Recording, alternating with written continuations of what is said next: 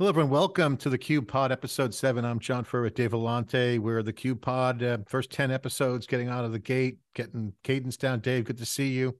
Hey, John. 7th episode of the Cube Pod, where we're trying to get the most important stories that we're tracking all week long, digging into who we're talking to, sharing it out, what's going on in the world of tech, enterprise tech, and of course, love the rant sections we've been doing. Really been liking how we can riff on topics a little bit long form, hour. I think, after 10 episodes, we'll start looking at bringing CUBE guests. But overall, getting our wheels on the track, so to speak, and get into it. Well, I love it, John, because you got a beat on the news. I'm always heads down on Fridays doing breaking analysis, and I pop up, and it's just a great way to reconnect. So thanks for making the time. Well, we got a lot of stuff to talk about. This week has been a lot of news, a lot of weird stuff happening. Again, it's just an ongoing, cadence of the tale of two worlds we're living in, a world of weirdness. Trump is indicted, founders getting killed in San Francisco, the hardest funding market in the history of entrepreneurship of Silicon Valley and tech. Large funds are not doing well. It's a shift. On the other hand, you got the funding's abundant if you have AI in your business plan. So we're seeing a major shift. It just feels like some of the things we've been talking about, Dave, where the world is shifting culturally and starting to see some signs of brightness, and then kind of like the purge and shift from old stuff that people are rejecting. And so a lot of stuff to talk about. To me, I think I was most impacted this week by the Trump indictment. Obviously, seeing a president in the courtroom was absolutely ridiculous. But really, what shook me was the death of Bob Lee, the creator of the CashApp, CTO of MobileCoin, and he was killed in San Francisco. He actually went to a car, and car drove away. Even today, there's another story breaking this morning around how the former police commissioner was beaten up with a pipe, almost killed, because some people were smoking crack in front of his mom's house. She's like in her late 70s. And if the neighbors didn't come out, he'd be dead. So lawlessness just continues in San Francisco. This does, to me, hit home because, you got a tech founder. The Bay Area was Silicon Valley. Then everyone moves to San Francisco, and you get the Bay Area in general. But San Francisco for the past decade has been kind of where everyone's been going for startups. And now you can't even walk down the street, Dave. It's just, this is a absolute encapsulates the shit show that is San Francisco. Meanwhile, the week earlier, last week, you had the biggest renaissance in San Francisco ever with the, Woodstock AI conference, thousands and thousands of people.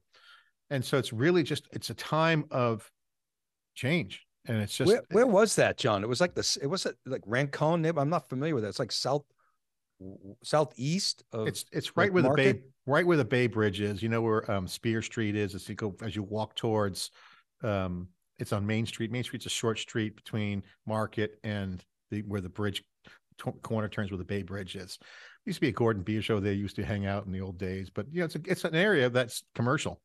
I'd say it's not particularly bad neighborhood, right? Or it's just, no, it's San Francisco. It's all safe. But here's the problem. Like I said, with the homeless guys getting beaten up on the son going to tell the people to get off his mom's porch in the Marina District. He almost got beaten to death if the neighbors didn't come out. So there's just a level of lawlessness in San Francisco right now where it's just bad. You see in the news. You were impacted. When was that? 3 years ago? 4 years ago? I think like 6 years ago, 5 years ago.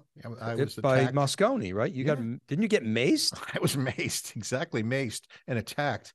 And if I wasn't an East Coast ninja defending myself, I probably could have been injured seriously. But it was, I defended myself and had to fight back. And tell that story. I haven't heard it in a while, but it's kind of weird. I was walking back from the Marriott to go to get my car at 3rd Avenue parking garage, and as I was getting my parking ticket, turned around after paying and getting the receipt ticket back, and person's in my face with mace and, going for the wallet, trying to, attack me and get out of there. I didn't even see a weapon or anything. I was because I got maced.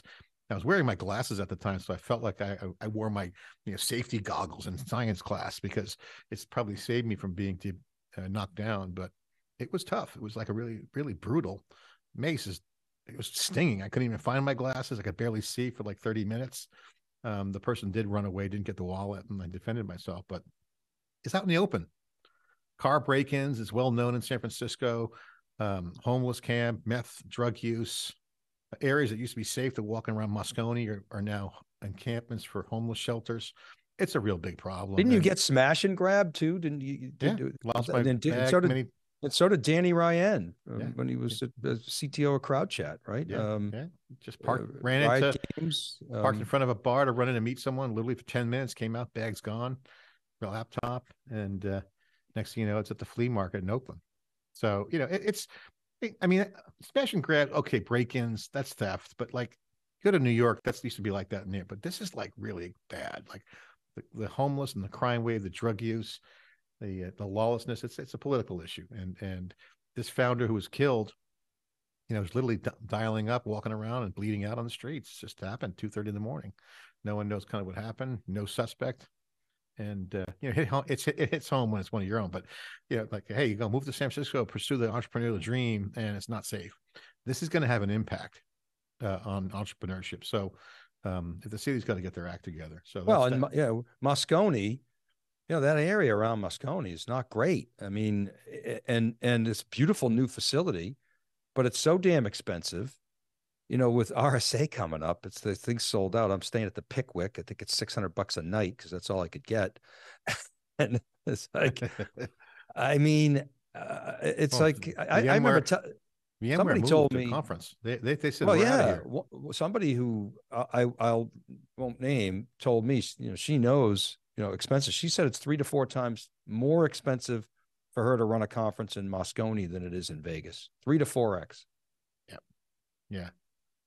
And, that's real incentive when people getting killed.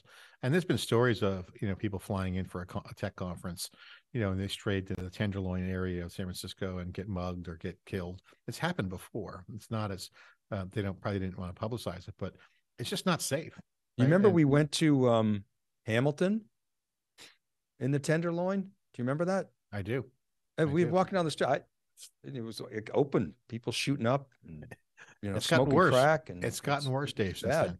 It's gotten worse since then. So, it's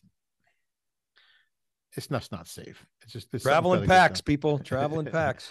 Well, I think ultimately San Francisco is a very vibrant city anyway. I think it's going to come back.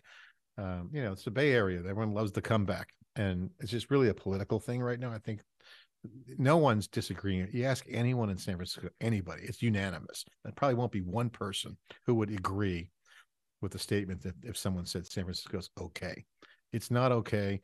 There's unanimous revolt happening. It's just not okay. And I think we'll see what happens. I don't live there. We live in the Bay Area of Silicon Valley, Palo Alto. So it's like, good down here, but different world. Deb and I were out there for, our 25th, and we went to Napa, but then, we stayed in San Francisco for, I don't know, 3 days.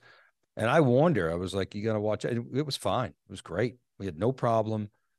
Really didn't encounter, any issues. Went out at night, walking around during the day. So I'm like, okay, maybe getting better. But then you see a story like this and it's like, crap. Scary. Seriously, so bad. Other news, just a lot of stuff going on around Elon Musk and Twitter. I mean, we should have a whole segment of the pod on Elon. He's fodder for just news. So just this week, 2 things that jumped out at me. One, he basically put NPR's Twitter handle as labeled state media, which is like Russian media. It's like state affiliated media, which is a complete insult. And what happened was state affiliate media tag is really bad. When prior to this tag, it said on there that they were an example of what isn't state affiliated media along with the BBC. So clearly this is one of those things where it's troll. I called it, the troll of the century, because he's basically trying to get at them, some vendetta, but, he admitted it was a mistake, but that's because of the backlash. NPR reported that, but obviously it was a little ding. This is a culture with Twitter now in this world where people get in power and they just want to rile up the other side. So I just have a problem with that. I think that was misuse. I mean, I like NPR. I find that they're okay. They're not always fast on the news like we're in the trenches, so we see things faster. But they do a good job. They do a good job of reporting. I mean, look, NPR it's passive liberalism. Okay, but it's not state-sponsored media. I mean, they do good reporting. I mean, and it's high quality. It's just Yeah, they're ridiculous. they're good. So I mean, I like them. That's I'm New York Times, NPR. You can disagree with them most of the time, but they hire legit media reporters to report as best they can. They do bias, and that's a different conversation. But bias in the media is changing. You're seeing now with these outlets like Twitter, people, all kinds of voices are coming in. I think there's going to be a revolution reset on media in terms of this whole historical liberal bias. I think that's overplayed. I think, yeah, I would see it, but definitely you're going to start to see more calibration. I think there's a huge centric population that is liberal and not hardcore liberal or left. They're liberal on social, maybe conservative on fiscal. I think that's an underrepresented audience in media. So You know me, John. You know me, I'm down the middle. It's like I tell my friends on the left that actually, Fox News, when they're not spewing, actually has really good reporting. And I tell my friends on the right, New York Times and NPR, it's actually really good reporting, when they're not opining. So you gotta, that's the only way you can get, I don't know if you remember the show called The McLaughlin Group. I loved that show. That guy was great, John McLaughlin, and he was like hardcore Republican, but he would have people that were liberal on the show, and they're really smart, and they would debate, and you get both sides. And it's like, remember 60 Minutes used to have the point counterpoint. That's gone. You have to like switch channels to get. The scarcity's gone, right? So you have the scarcity is not there on media, unlimited media now. And so what's going on with Twitter and these areas, and this is general in my philosophy, and I think we look back, we'll be right on this. Trust matters, right? Reputation and trust matter. And the more transparent, the more voices are in the equation, the more data is going to come in, and that's going to level things out. And the Elon thing with the NPR, it's kind of like a kid's game, get off my lawn kind of thing, making fun of them, a little check mark, kind of making a play, troll at them. That's just one side. This news today, breaking, and I have about 28,000 subscribers on our Substack, and Substack is claiming and reported, The Verge is carrying the story, New York Times, The Hill, Vismo, Axios, they're all carrying, all the mainstream media are carrying it. Substack says Twitter is unexpectedly restricting access to embedding tweets on authors' posts there. So because Substack announced a timeline feature similar to Twitter. So what happens overnight, Dave? It doesn't work on Twitter. Now, you and I have talked about this. Remember back in the day with Lotus 123 and Microsoft Excel, the philosophy at Microsoft was job's not done till Lotus doesn't run. This is absolutely the exact same thing. This is a fire across the bow. And then also Twitter shut down the OAuth with Twitter. Flipboard was impacted. The founder of Flipboard, Mike McHugh, former Netscaper, former entrepreneur and other big startups, Tell Me was one of his companies. He's running Flipboard. They just shut off authentication with no notice. So if you're a Flipboard user, the aggregate news aggregator, you can't log in. So this is like the shit that they're doing. So if they continue to do this and they don't get it right, they're going to lose users. And finally, the biggest troll of the century with Twitter was the Dogecoin logo on Twitter. He swapped out the bird for the Dogecoin logo. Now the bird's back today, but it was like a good 3 days. Such an asshat move. So that the Dogecoin now, and Dogecoin's up. I don't know what the number is. It was up to like 10 cents. So it was up like 30+% that one day. It shot up. That's like insider trading. You're using your platform to pump up your own stock. And Doge is just garbage. I mean, we know. I mean, I like crypto, but I like some good crypto, but that Doge is nonsense. So this is trust issues. So I kind of like it on one hand. It's very sophomorish kind of joke. NPR, see, I made you state labeled. Dogecoin, clever hack, meme culture. But I get that sophomoric kind of move. It's kind of funny. You laugh at it, right? But it's not going to have any impact positively, in my opinion. It's only backlash in my. So I'm kind of like, well, is it really worth it?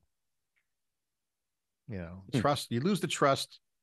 You do it. But, I mean, if I were a Tesla shareholder, I'd be pissed. Get back to, business here. You got some serious, issues. You got competition coming in. You got to figure out pricing. You got how many EV, competitors are coming out of China. Get focused. Come on, stop with Twitter. I guess, well, they just hired somebody to run it, right? So that's right. That's right. Well, the other big news, obviously, in the top line is Trump was arrested on 34 felony counts, which was weird. Again, I want to spend a lot of time on Trump because it's really not an issue, but Stormy Daniels, that way back when, there's some great memes going around. I saw some last night because I've been indicted. They made a song out of it. I'm so excited, that song, and they call I'm so indicted. And then it was good. It was on it was all over. I don't TikTok. like it because I just think it props him up and rallies the base. I wish Biden would just pardon him and end it. It's the Biden's base would freak out. All the Trump haters would freak out. Trump wouldn't know what to do. His head would probably explode, and then just go away. I don't like him being the centerpiece in the news. I told you, I think last week, he's dead to me after January 6th. I don't like him being the center of attention. And it's unbelievable. I mean, you see front page of the Wall Street Journal. You see, a former president sitting there in the courtroom. I don't know. Well, the news. Republicans had a losing streak on the midterms. They should have crushed it. They blew it. Trump's back in this thing. He's just toxic. It's just got to get out of the way. So, but it's just former presidents sitting in a courtroom indicted. It's just it's bizarre. So, all right, Dave. Next topic: the continuing AI madness. I know it's April now. March Madness was over, but AI madness continues. There is a real continuing shift on AI. The pitch book was reporting that the large funds are down. Every VC that I've talked to this week, I've talked to like a dozen VCs. They're all saying this is the worst market they've seen. Even the dot-com bubble wasn't this bad from a down market round standpoint. Seed rounds are up a little bit because that's the discount goes to the VCs. The market goes down like this. It's a buyer's market for the VCs. It's not a seller's market. So seeds are doing seed rounds, but those are the new stuff. The future unicorns are going to be born. We'll get to that. A rounds up or dead. You got to be crushing it to get funding. So on one hand, it's this bad market, the worst everyone's ever seen. On the other hand, if you're in AI and you have anything with a prototype, you're going to get gushing funding. There's funding everywhere for that. So it's a really interesting time, Dave. And the question is, and I'm very big on this big wave. Is this wave going to take over? And is it real? And I just think it's just ironic. You have a dead market here and a booming market over here.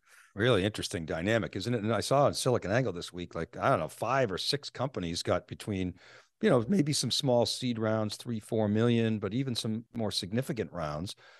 And, and then you think about companies that were raising money during the tech boom, and, anybody selling into tech is really hurting. Their revenues or the growth rates are way down. A lot of these companies have, just maybe 12 months or less of cash flow. That's a concern.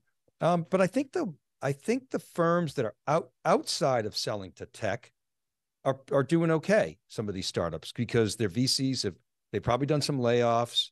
They've cut their costs, and then they're hunkering down. The question you asked is a good one. Is this real?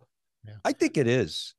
I think, maybe like a lot of things, it's overhyped at the beginning, underhyped at the tail end. But this may be, the start of just a completely new wave of automation and innovation. That's what I think. Yeah.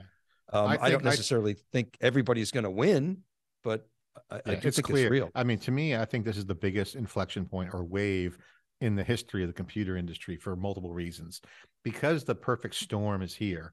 Yeah, it's like it's all coming together. You got more compute power, silicon offload and abstraction layer innovations, 2 killer ways to scale.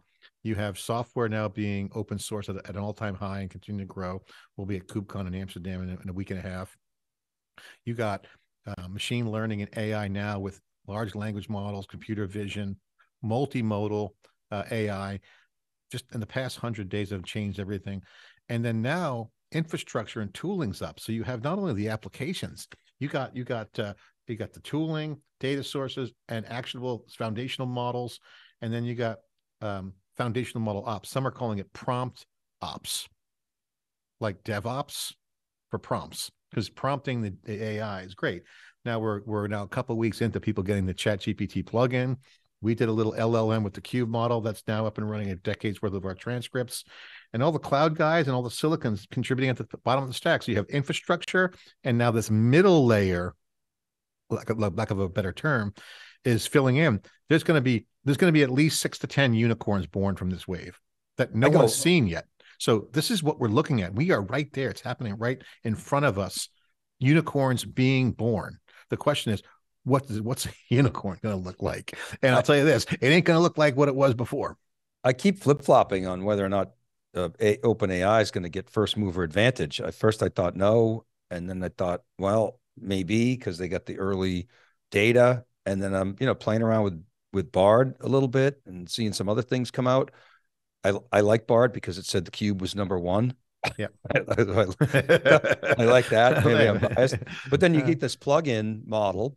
And I think a new business model is going to emerge out of this that we really haven't even thought of yet. I mean, I think there are a lot of kind of conventional business models, search, advertising, but maybe there's an API model that comes out of it. But I think it's hard to predict. Well, here's what I'm seeing right now. So I talked to 4 entrepreneurs this week, okay, on this one point, and I talked about a dozen last week on this other point around what's a real opportunity. So there's 2 general schools of thought here in Silicon Valley. One is it's a wave. It's happening on our beach right now, so we're going to watch these waves. And there's, I won't call it venture hallucinations, because that word's being used in ChatGPT, but there's opportunity recognition hallucinations. And let me explain what that means. An opportunity recognition hallucination is something that gets pulled forward like the pandemic did with virtual events. You have this pull forward dynamic where things that are out in the forward range of the vision get pulled forward because of the AI advances. But because it's new and it looks like a shiny new toy, people go, wow, that's an opportunity. They throw money at it. It may or may not have longevity and be durable. So you have this kind of mirage hallucination dynamic going on in around opportunity recognition. Now, this is a trap for VCs because you got to be really smart to know which trend is going to allow beachhead or an ability to sequence to a bigger position. So if you can jump on a low-hanging fruit or a mirage or a pull forward opportunity that leverages the AI, then you have to have a pivot to the broader durable opportunity. So this is what everyone's talking about in the Valley right now. Everything looks good on paper with ChatGPT. You can't tell the difference between what's real and what's not. So the mirage, the hallucination for ventures is coming. Forget the ChatGPT being accurate. So this is going to be a capital market dynamic. But right now, if you have AI in your business plan, you get funding. Seed funding will be plentiful.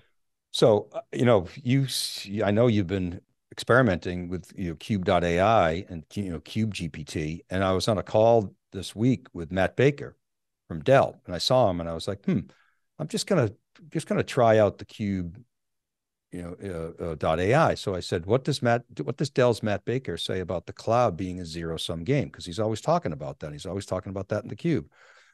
And I said, Dell's Matt Baker believes that the cloud should not be thought of as a zero-sum game, but as an operating model. He says the cloud operating models are characterized by democratization of technology, access to resources, simplified commerce experiences, instant scalability, and agility. These characteristics have only been consistently provided by public cloud vendors. However, Dell is capable of bringing the same cloud experience to on-premises environment, et cetera, et cetera, et cetera. And then there was a link to a video. Now, he did the same thing for ChatGPT. Who the hell is Matt Baker? So that was a really interesting experiment, John, where, saw Bloomberg, what Bloomberg did. Obviously have a bigger corpus of data than we do, but we got a pretty big corpus of data. And so every company on the planet has got to be thinking about this. What proprietary data do we have that we can, use a foundation model to extract data and create new services for, whether it is audiences or customers or whomever? This is exactly what this mirage comes down to. And I was just thinking about you mentioned Google and Bard.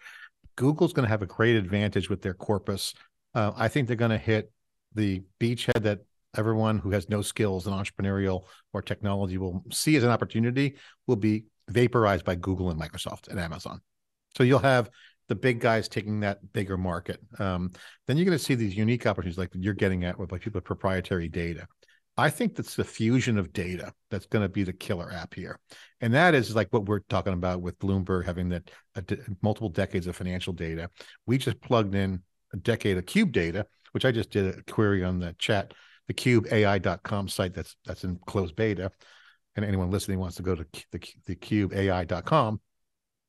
I asked it, what is cloud native networking? This is a topic we were just having in preparation for KubeCon, which is at the Linux Foundation.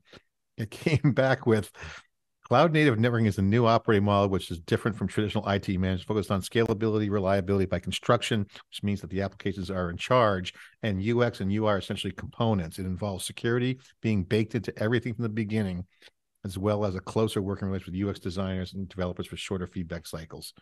The paradigm is here to stay for the few generations, changing the way software engineering is approached. And the Cisco executive, Dominic Tornow, with a link to the video 3 years ago. Now, I could get better, but for an alpha, closed alpha, that's not bad. So every company will have data. The question is it in the right source? This is going to be, again, this is why I think that the Valley is excited about these pull forward opportunities. It's going to give people a chance to get in the game. And will Google have that data? That's the other question I have, right? Will Google do what it did to, old media? Yeah. And just, and I was, again, you talk about funding on SiliconANGLE. They wrote a story about honeycomb.io, which is a MIT alumni founded it. She's amazing. Women-led company. Yeah. And so I talked to her, and her big thing was, as AI writes more code, it's going to be more bad code out there. So observability is changing as well. So AI is going to impact all kinds of the software side of the business. And we're going to be at Cloud Native Conference in Europe, KubeCon. The hottest themes there are container, Kubernetes movement continuing. You're seeing there's still estimated about 70% of enterprises are stuck in the virtual machine world. Only about 30% or so have converted to containers, Kubernetes. Massive headroom, and they're all going to move over there. KubeVirt is one. We'll talk to Stu in a minute, Red Hat, about that. Developer productivity, security in the developer cycle. The AI impact has this human loop aspect. So in other words, the human's role in the coding is going to be continued. So you have people not so bullish on the AI and open source and software, because on one hand, you can train it to do stuff, but there's bias in the ethics and the algorithms. So the algorithms themselves are going to have all those bias issues. They're going to have all those potentially hallucination problems. They still need to be managed and checked by humans, maybe, but the humans have the right code to check the AI. So observability becomes even more important, and open telemetry is one area that we're going to look at. So that's that. And the other one, finally, is the Broadcom VMware outcome is going to impact the ecosystem. So if VMware stays with Broadcom, is that better for competition or worse? Some are saying that the acquisition helps competition. That's what I said. Yeah, that's what you said. Because people are like, well, let's take a look at Red Hat, see what they got going. What's Nutanix got over here? It's good for competition. And like I said, I think last week or 2 weeks ago, it's up to Broadcom to make it more attractive for customers to stay and leave. And I think they're going to do that. That whole thing. Don't get me started. It's too early for my rant. Yeah, don't let me rant. So the other news is the semiconductor post you wrote on your breaking analysis was really strong. I think that also plays into what I believe to be part of the AI madness, is the role NVIDIA is playing. You got Google, Microsoft, Amazon, NVIDIA, all players big time in what's happening with AI. It's just going to be pretty amazing. And there's point counterpoints. I mean, the debate is strong. I mean, even in the open source community, they're like, it enhances automation, improves security, it enhances observability and monitoring, and it scales, intelligence scales, streamlining application development. That's the pro side. Yeah. The negative side is more complexity. And who put out the study that said it's going to cost 300 million jobs worldwide? Which, again, you can't protect the past from the future. Humans have always been replaced by machines, but in this first time that's cognitive.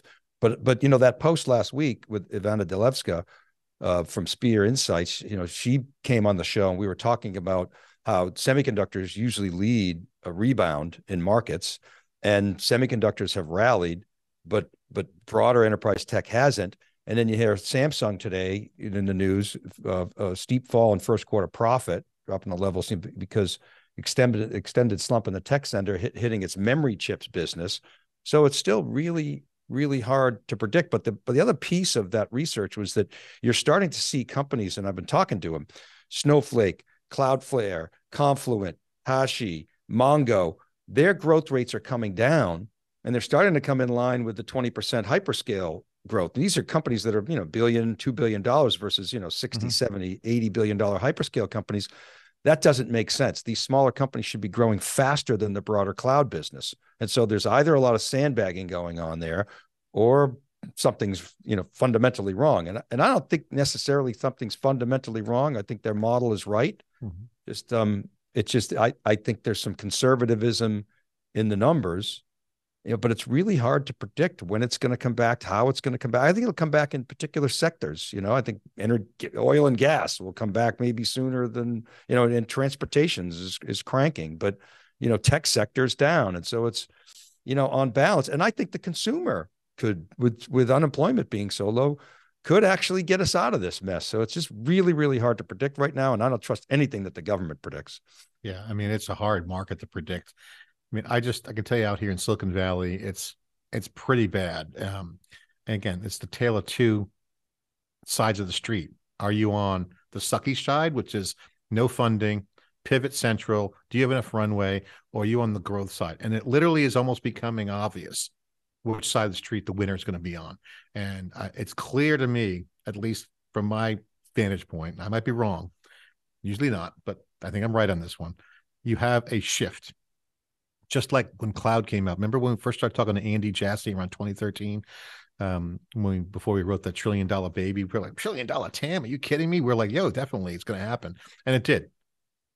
At that time, cloud was considered like the junkyard dog kind of way to do things. Do it yourself, roll your own.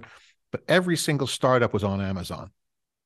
If you were a startup in that era, you were on AWS, period. You didn't do your own, unless you had a specialized thing where you needed a box in your office or your garage.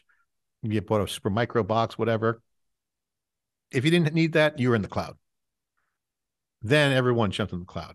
That exact same dynamic is happening now at much larger scale with AI related coding or mindset, systems thinking, abstraction layers, data layers, things we've been talking about, data mesh. Those kinds of moves are pretty obvious. So the due diligence on that is simply looking at fashion. Are you fashionable with AI? Meaning, are you actually doing the things that matter? Or are you stuck in the old ways? Even AI ops 6 months ago and 2 years ago was different. So you can say AI ops old school or new school. So I think you have the two sides of the streets emerging, and it's pretty obvious there will be a massive tsunami of companies, in my opinion, pivoting quickly. So if you're going to see startups right now having board meetings going, okay, our runway is X, we got 2 years of cash, look around the company, we're not AI enabled, we better refactor now. So those companies are going to pivot. So a percentage of them won't make it. So John, go back to the .com. There was a bunch of bullshit in the .com. It just vaporized when it all blew up. Okay. Then take a look at cloud. So post, 2000, post 9/11, really, market slowly comes back. Now, and then, Google does the IPO. Okay. And it was still not like super vibrant. Then you have, the cloud gets announced. It's like tire kickers and, experimentation. And then the financial crisis hits. And then you had a lot of CFOs saying, all right, hey, we got this cloud thing. Let's shift CapEx to OpEx. And that was when the cloud, really got a foothold. 2009, 2010. And then we started just seeing innovation on top of that. And then you had cloud, mobile, social, and big data all sort of converging. We used to talk about that all the time in theCUBE. I do worry that a lot of this AI washing does feel a little bit like, look at what Databricks did, with its, generative AI. People are like, that's a bunch of crap.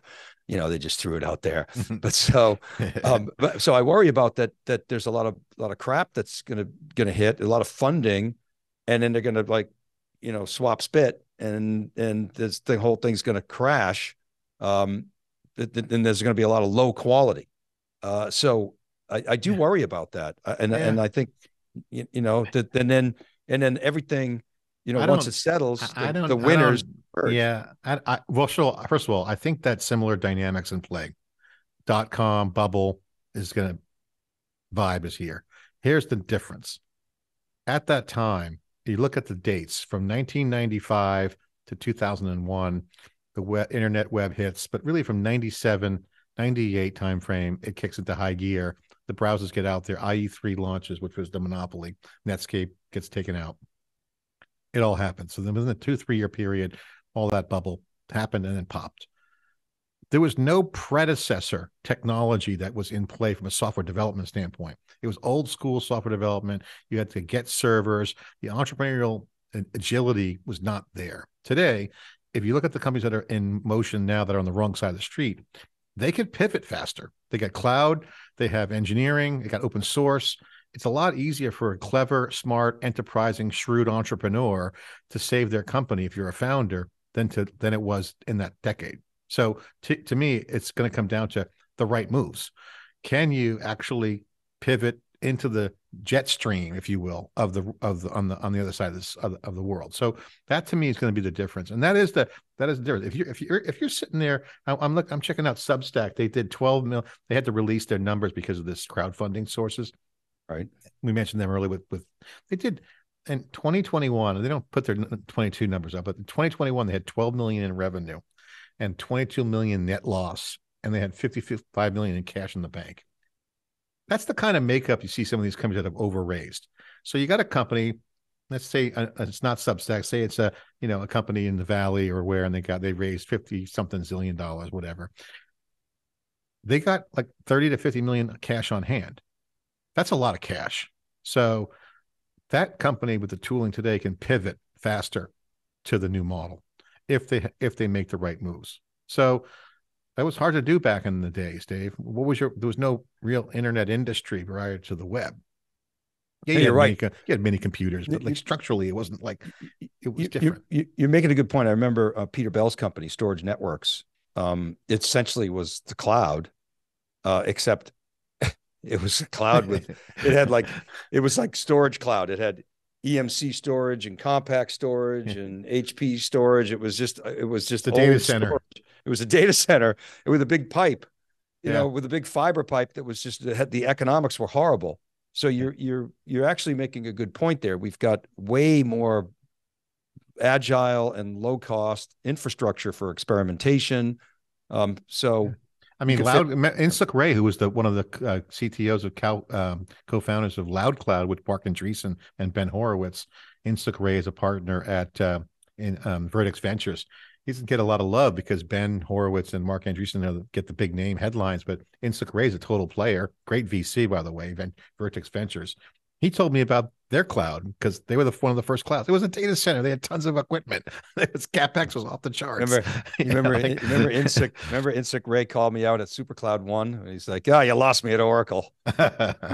He's such a great techie founder person. So anyone who's a hardcore techie, Vertex Ventures is a good plug to go to. But yeah, Dave, I mean, I just think that you're going to see a lot of failure. And I've said this before in this pod, and I've been saying it on Twitter.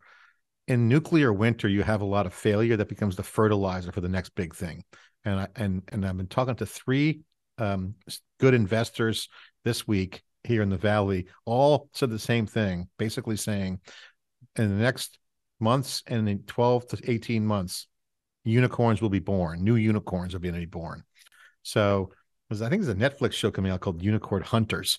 But right now we're there, and it's happening in our world: enterprise, cloud, AI, data, our space that we've been covering for 13 years with SiliconANGLE and theCUBE. It's happening on our doorstep. So this collision of innovations here, and there'll be winners and losers. So I think it's going to be a fun time to report on all this and watch and participate. And again, like I said, we have our own tech team and our own data. So we have the linguistics and language of 30,000 interviews, 10 years, 13 years of CUBE data to play with. So, I'm very bullish on AI, but again, this is classic cautionary tale of you got to know when to hit the straight and narrow, put the pedal to the metal, and when to slow down. There's ethical issues. You got real reliability issues on some of the AI output. So there's going to be areas where you got to watch it. But stopping it, that we talked about last week, I'm against that. I mean, yeah. Before we go there, I mean, there was a lot of capital deployed during the pandemic to, companies selling to the tech sector that were doing really well. The fundamental assumption around hybrid work and remote work, and the whole unemployment thing, not unemployment, but hard to hire, right? And that started to change. So I think those companies, are going to be really tested. But yeah, TikTok. Well, let's take a break and before we go to the next segment, let's take a break and get this RSA ad in there. I want to plug RSA. We're a media sponsor. We're going to do a little commercial for them. Also plug in KubeCon, Cloud Native Con, CNCF, part of the Linux Foundation, will be at KubeCon. So let's take a break here and listen to this ad, and then we'll come right back. Hello, everyone. From April 24th to April 27th, the global cybersecurity community will gather at RSA Conference 2023. On the agenda is arming you with the best practices and state-of-the-art solutions to keep your organization secure and safe. Experience the countless opportunities to make valuable connections that can open up new doors. Access cybersecurity's biggest innovations and cutting-edge ideas during the 4 days of sessions, keynotes, skill-building experiences, and more. Don't miss the chance to be stronger together. Visit rsaconference.com/thecube23 to learn more and register, and tell them John and Dave sent you. rsaconference.com/thecube23. Okay, we're back. Dave, TikTok. Is that a rant or is this a segment? Could be both. We could go a whole show on TikTok. I don't know if Dave Michella, who's my former boss at IDC, he was listening to the CUBE pod last week, and he said, I don't know if you and John, I think I shared it with you, saw my articles on this, and he wrote an article called "The TikTok Debate Should Start with Reciprocity. Everything else is secondary." And he said, he was listening to the Energy and Commerce Committee on TikTok. I kept waiting for somebody to ask the most important basic question. Why should the United States allow China to have open access to America's vast social media market when the U.S. firms can't do the same with China? So he's calling for reciprocity. And I think he's right. He's like, we're trying to make the argument based on security grounds, which is complicated. Why not just make it on economic grounds? I mean, hello. Yeah, that's what we would say. We were saying that. Didn't we say that? We did. We said that. Well, what we said was that that U.S. should force China to ByteDance to sell to a U.S. based company. What Michella did, he was pretty thoughtful. He said, "Look, just tell China, hey, you got two choices. Either we ban it, or ByteDance has to sell to a U.S. based company." And he said they're not likely going to choose the first one, even though they say, they don't want to do the latter. And so, but even if they balk, then now you're arguing fairness, and that makes China look stupid, right? If you say, hey, we told them same rules, they walked away. So I think that's the right move, and nobody went there, right? They just went to, does it work on Wi-Fi? It's well, I think, like I said, that I think it's a show they're putting on for the cameras. And you pointed that out more specifically than I did. And I just think that the elephant in the room is that exactly what he was saying. It's like there's both reciprocity and also the fact that there is a security, which is also legit. You got a national security problem. You have a cultural problem. But ultimately, I agree. I completely agree with him, by the way, that, you open up your market to ours, we'll open up yours. Same. Yeah. Symmetry is a beautiful thing. Be symmetrical. He wrote, the big mistake both the Trump and Biden administrations have made is to call for banning TikTok on national security grounds instead of economic ones. And now you're saying they could do it, but both. But he said the Biden administration should announce that TikTok won't be allowed to operate in the United States until American social media firms can operate in similar ways in China. And of course, China's not going to, they're going to object to that. But now you're putting it back on China, and they look like fools instead of us, asking dumb questions in Congress. Well, we've been all over the TikTok conversation. It is big numbers. In fact, your daughter had a TikTok presence, just moved to YouTube. It's got 10 million views. Tell that Dude, story real quick. so Alicia has quite a TikTok presence, and nothing on YouTube. 30 days ago, she started moving one video at a time. And by the way, she had to use YouTube's song library. Couldn't use, because copyrights. So it took a little while, but so one a day. Within 30 days, she has 10 million views, and she's now authorized to monetize. So it's awesome. 30 days. Cha-ching. Influencer. Yeah. What's her secret, you think? Besides she's beautiful and articulate. She's a micro influencer, I mean, she's got her niche, which is fashion. Not only fashion, it's like 60s and 70s fashion, right? So she's like born, she should have been born 50 years earlier, but just sort of throwback. And she's got this unbelievable wardrobe of 60s and 70s outfits, and she loves, music from that era and actresses from that era and fashion from that era. And she's done a lot of work. And that was her sort of degree, her master's in sort of the societal influence of fashion. That's great that she can pivot off that hobby. And she was doing it for school. It's how she got into it, wasn't it? Like doing it for school and then kind of got into it, or? Yeah. Well, so she's got her master's in art history. And so she just has a passion for it, and she loves TikTok and loves Instagram. And so she just started making videos. So hey, why aren't we micro influencers in fashion? Well, we are kind of micro influencers in tech, right? I mean, we're gonna do parody sing-alongs now on TikTok. I don't know. My singing voice. Hey, get off my cloud. It's the Rolling Stones. Okay.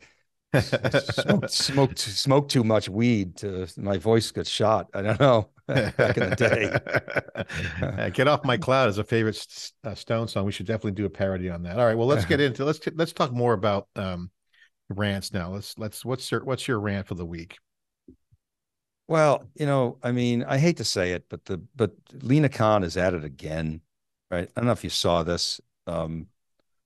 Illumina, right? She shut down. It's not. I say she shut down the acquisition of Grail, doing gene sequencing, and again, it was based on the notion that this could hurt competition. So I just don't have any confidence in the government's ability to predict anything, whether it's, transitory inflation or economic uncertainty or how soon a war is going to end.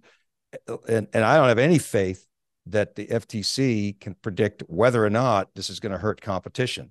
And so, they're killing not only big tech, they're going after big companies, they're going after all big mergers. It's just like instant negative reaction. And I just don't think that's right. This negative attitude toward business. And I think we need to have a better private-public partnership in this country. And I just cannot stand the rhetoric around whether it's at big tech or at successful businesses. It's just, to me, it's wrong. It's just un-American. Yeah, and also the Amazon was getting hammered in the EU. The story that came out this week. Did you see that too? That's again speaks to this kind of CapEx. And Fitzy was talking about Charles Fitzgerald, our guy, our friend. We call him Fitzy. He was talking about the CapEx. Like, how would they want to regulate Amazon after they spent Microsoft and Amazon spent billions of dollars on CapEx? Like, why can't they take advantage of it? It's a really interesting angle on that story. You know which one I'm talking about, right? I do. And it's like when people say, well, hey, the government supplies all this infrastructure and all these companies are benefiting from this infrastructure. Well, Amazon, Google, Microsoft, Facebook, Apple are they build out all this infrastructure. And again, I've said a million times, if they're breaking the law, they should be punished.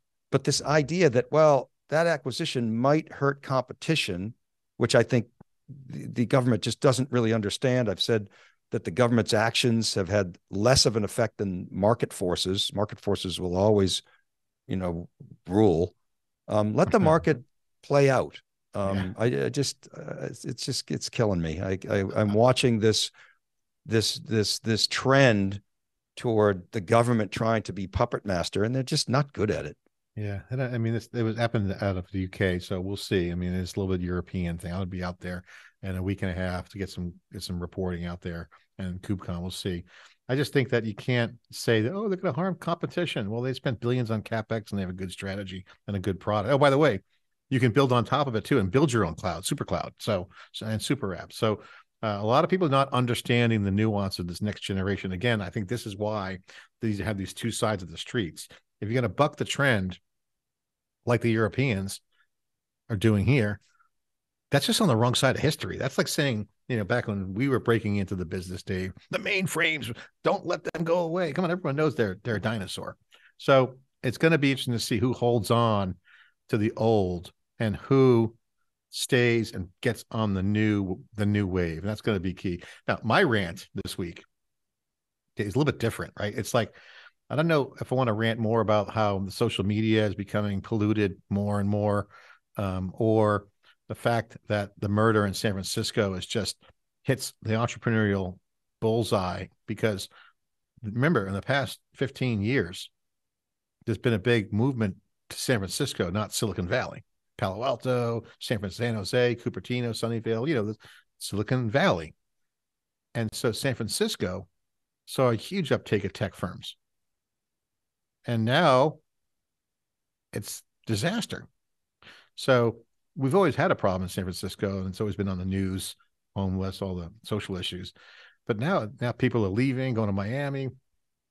This is my rant. San Francisco has to get their shit together, because they just the lawlessness has got to stop. You cannot have people unprotected just walking down the street, or people doing crack and meth in the doorstep of the grandma's house or your home.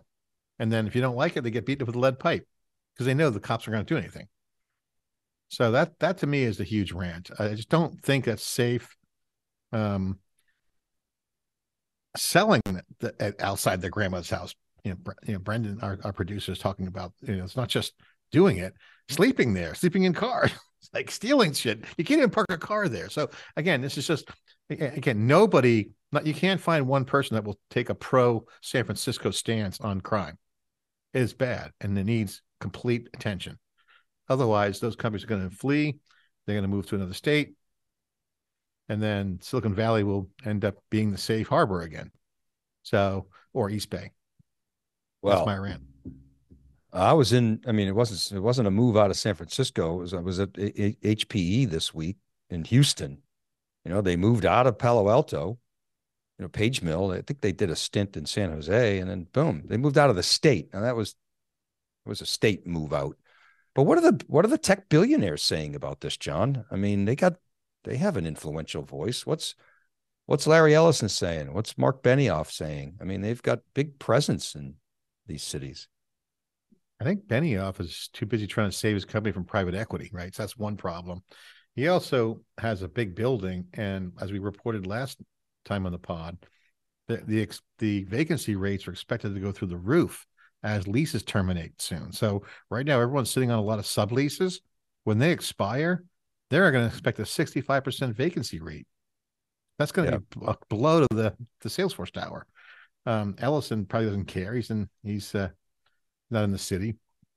Commercial real estate. Not a lot of leadership on the tech community stepping up with the bucks or even on the influence. So, there's Jason Calcanis said, "Hey, vote for me for mayor," and you get Kara Swisher at one point said that she would want to be mayor. But I think it's going to take an outsider, in my opinion, like a Kara Swisher, like a Jason Calcanis, to be that change agent, right? So you have to get out of this whole liberal anti-police vibe. Like you just got to have people enforce the law, period, and then solve the homeless problem. So I think Seattle's doing a good job of trying to do this. They have great volunteer systems, incentives. They have a big problem up there too, but it's not as rampant as here. The big cities are brutal. Right, the homeless problem is a mental illness problem. I mean, that's a health issue, and I don't think people oftentimes.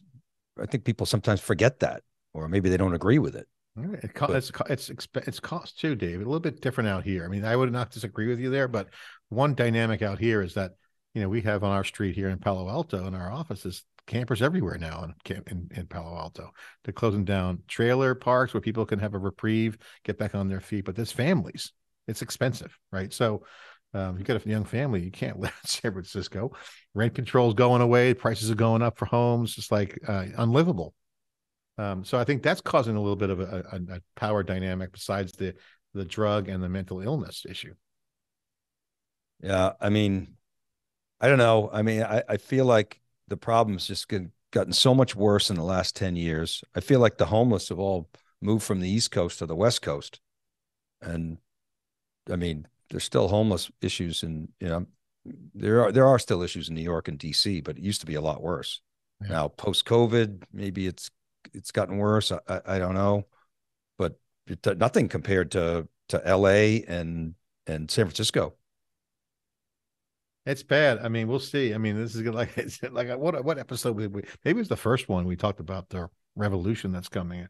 If I was in my 20s, I would be probably more organizing around who left us this mess, the boomers, and the culture's changed, right? So I think the cultural shift is happening as we've been predicting for theCUBE for the decade, and on not only technology but applications. And this is where I think I'm more bullish on the pro side of tech. Tech can be a force of good. And you mentioned leadership. I will say that the tech companies are stepping up leadership in sustainability, diversity, women in tech, underrepresented minorities, major efforts there. Still not good numbers, but like they're not BSing anyone. They're actually going through the motions and doing good work and working on that. So I think the tech for good angle is going to come. That's going to be like apps, technology that actually helps with some of these social problems. So I just haven't seen a lot good yet. But I think that's an opportunity. Come on, tech companies. First of all, tech is deflationary. What other industry do prices just constantly come down? Right. I mean, for every year prices come down on a per whatever basis. Okay, great. Every tech company is all over ESG and sustainability. Every RFP has sustainability metric in there. There's every big tech company has sustainability goals. Some are a little too far out, but they're starting to pull those in. I mean, tech CEOs take this really seriously. I mean, they're supportive of their workers. New York, they're like, get back to work. Tech, you look at a company like Dell, they're like, hey, bring your best self, to work. You can work remote. We support you. HPE, they'll pay for a woman to have a abortion or medical procedure outside that's illegal in the state. Now they do cap it, I don't know, $4,000 or something, but still, they're doing the right things. Tech is more good than bad. There's no question in my mind, anyway. Yeah, I totally agree. Well, a lot of stuff going on, Dave. Got a lot of things to look at. I guess what I'm most excited about right now is that just in the past 100 plus days, so much has happened, like with AI. So to me, I just continue to focus on the big story, which is the digital revolution, the digital transformation, business transformation of cloud. As we reported prior to reInvent with the exclusive with Adam Selevsky, was this next gen cloud was happening.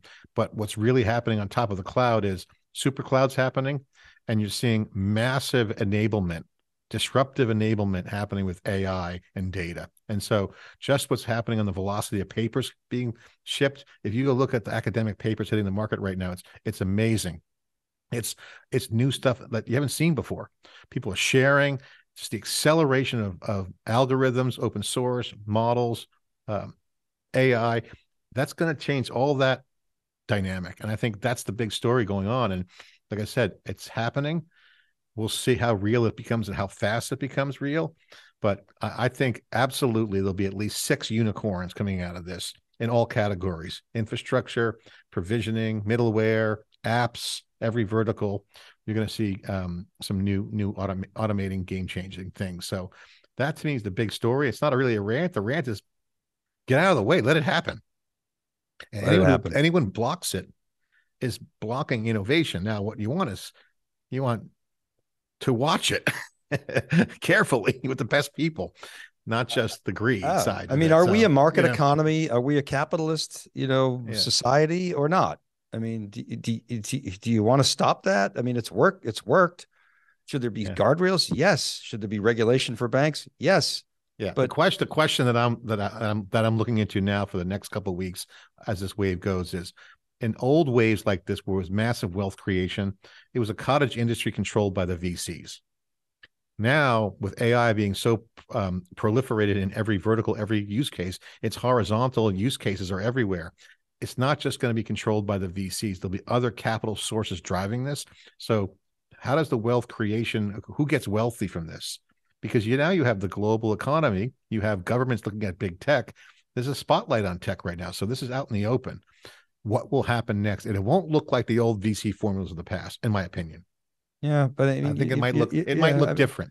I mean, the wealth gap's definitely an issue. I'm not saying it isn't, but I mean, you got government saying, well, we can't. No. I'm saying from a wealth creation, when things spawn out new categories, the VCs were on the inside, all from the day one, Well, and they but made the most money. that's the point I want to make, is that there is a wealth gap, and I'm sort of acknowledging that, and that's not a good thing. You got to eat out the core of the middle class, but yeah, it's like the American dream. Hey, you got these wealthy people. They worked hard. They maybe got lucky. They made it. You can make it too. I mean, Yeah. it's like that message goes away. They've got politicians saying you can't do stock buybacks. Well, it's the company's job to decide whether or not their stock is, worthy of a buyback. And yeah, we all know it props up the stock. Now, granted, they shouldn't be using government money to do that. And so I get that, but still the rhetoric, toward whether it's big tech or big business or any business and successful people, the American dream, work hard, take a risk, you're going to get rich, or you at least have a chance to do it. That's the American dream. And why do you want to take that away? Yeah. And I think you're right. The democratization of entrepreneurship is going to be great. I think it's going to be fun to watch. It's going to be fun to be part of. And again, it's happening in our area. It's happening in our neighborhood, enterprise, cloud, emerging tech. And John, you have a couple of Catholic boys on Good Friday here. Missed the stations, but where I live out in the middle of nowhere, I'm surrounded by liturgy, and the monks built these stations. I'm going to walk them. All right. Well, say some good prayers. Yeah. All right, Dave, great pod. And everyone watching here, let us know. This is episode 7. We're going to have 10 episodes. After 10, we're going to try to get the groove here. We'd like to get some guests in. If you have any recommendations, DM us, hit us up, bring in CUBE alumni, bring in thought leaders. How do we want to bring in guests? That's going to be our next innovation on this. Figure it out, and continue to let us know what you think. Send us notes on email, Gmail, DMs. All channels are open. It's theCUBE pod episode 7. Thanks for listening.